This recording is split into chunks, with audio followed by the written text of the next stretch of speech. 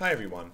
If you've been following along with the Hacking on Rakudo slides, this is the portion of the talk where we actually make some changes to the compiler. I picked out a few easy to fix bugs that cover different areas of the compiler for us to walk through to put some of the knowledge I've shared in the slides into practice. So let's take a look at our first bug. So this bug says that when you call min with plus a, and you call .say on the product of that, it prints inf rather than producing an error. Well, if you remember, a prefix plus in Perl 6 means to convert something to a number, and since a isn't really a number or anything that looks like a number, that conversion should fail, and that's the actual premise of the bug report. So let's see if we can fix this bug.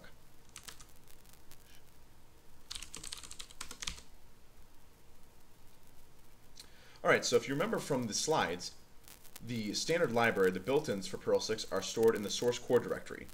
So let's look for a definition for the min sub in source core. Alright, so we've got source core any. And here's our definition for min. And if you can see here, the definition is actually just calling the min method on the args array. So let's see if we can find method min. Alright, so here's the min method. And we could try to make our modifications here and see if they work. But remember that Rakudo's still has a little bit of a longer compile time, on the order of 40 seconds to a minute. So what I like to do is I like to lift out pieces of code into standalone Perl 6 files.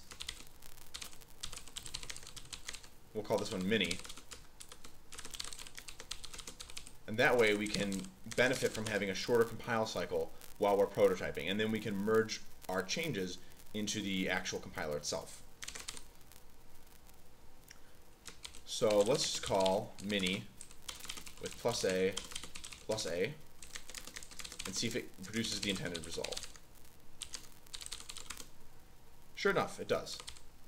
So let's actually look at how mini works.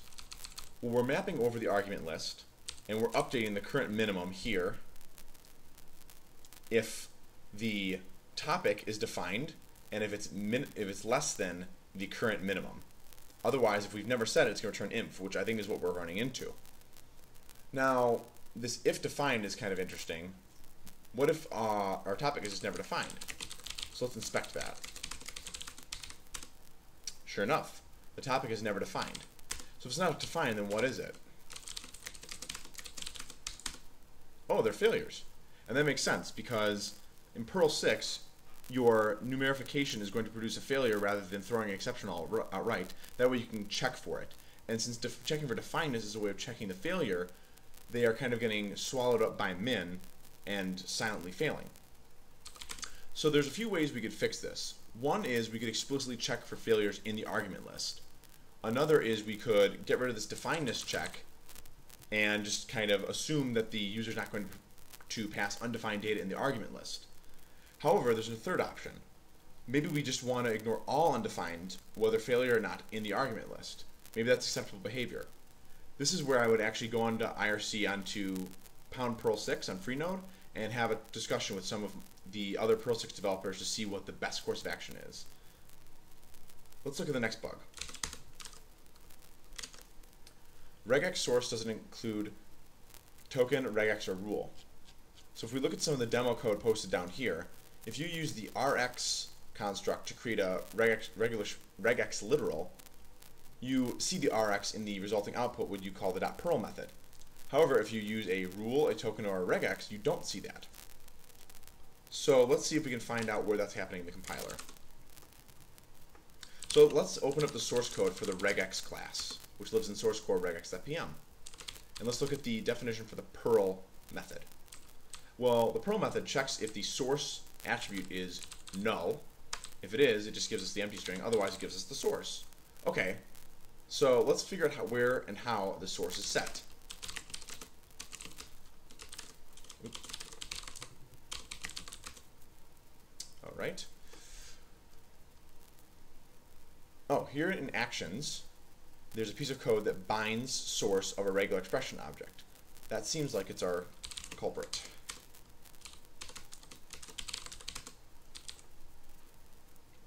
All right, so let's see how this is getting called. We've got regex code ref, and that's called from a few helper or a few action methods, as well as from regexdef. Now let's have a look at regexdef in the grammar. All right, so it's called from the rule and token grammar rules, and if you can see here, the sim actually consumes the rule keyword, and then regexdef is consumed. So regexdef is what's parsing the actual block, and that's why we're not seeing it. So what we can do is we can take advantage of the method type dynamic variable.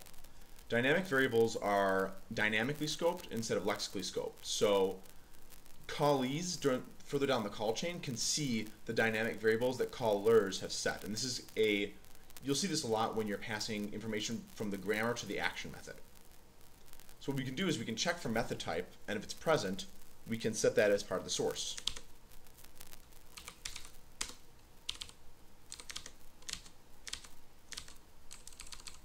Okay, so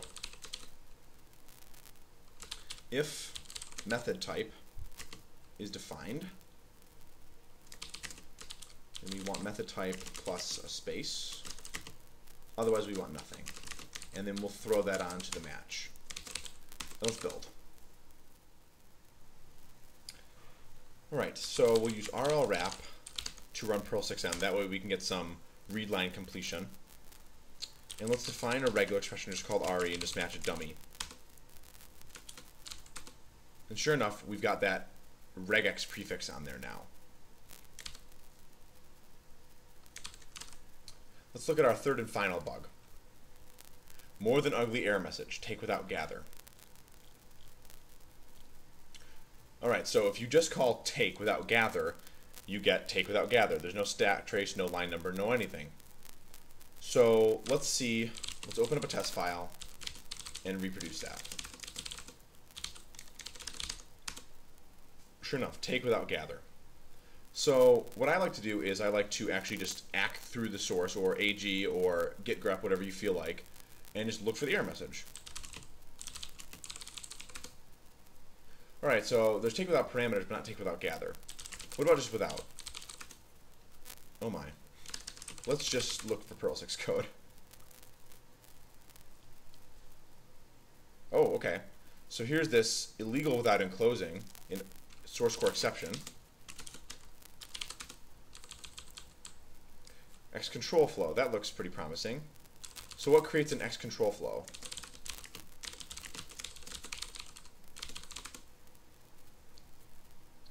So here's our culprit, line 284 of exception.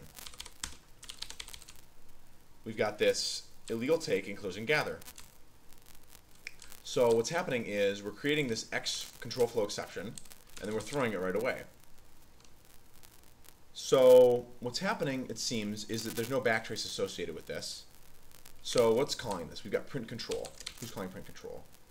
So handle control is calling print control. Who's calling handle control? No one. In this file anyway.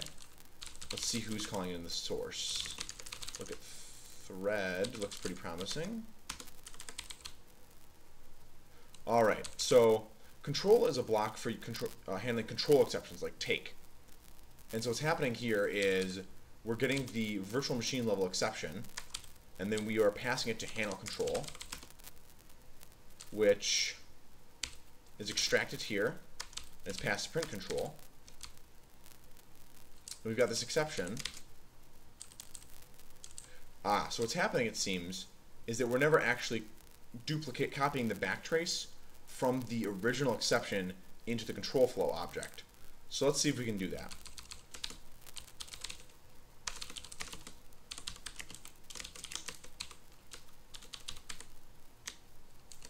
Actually,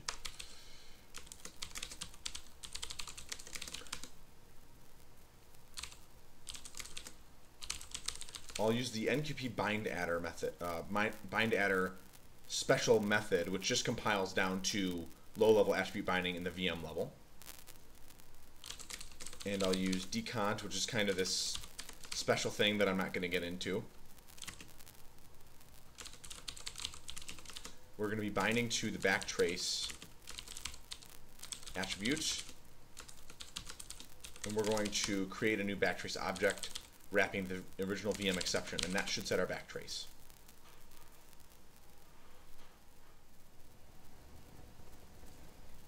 Alright, so the compile finished. Let's see if that had the intended effect. Sure enough, it did. Now what I would do is I would probably lift this out and try to, make it happen for each of these control exceptions, but you get the idea.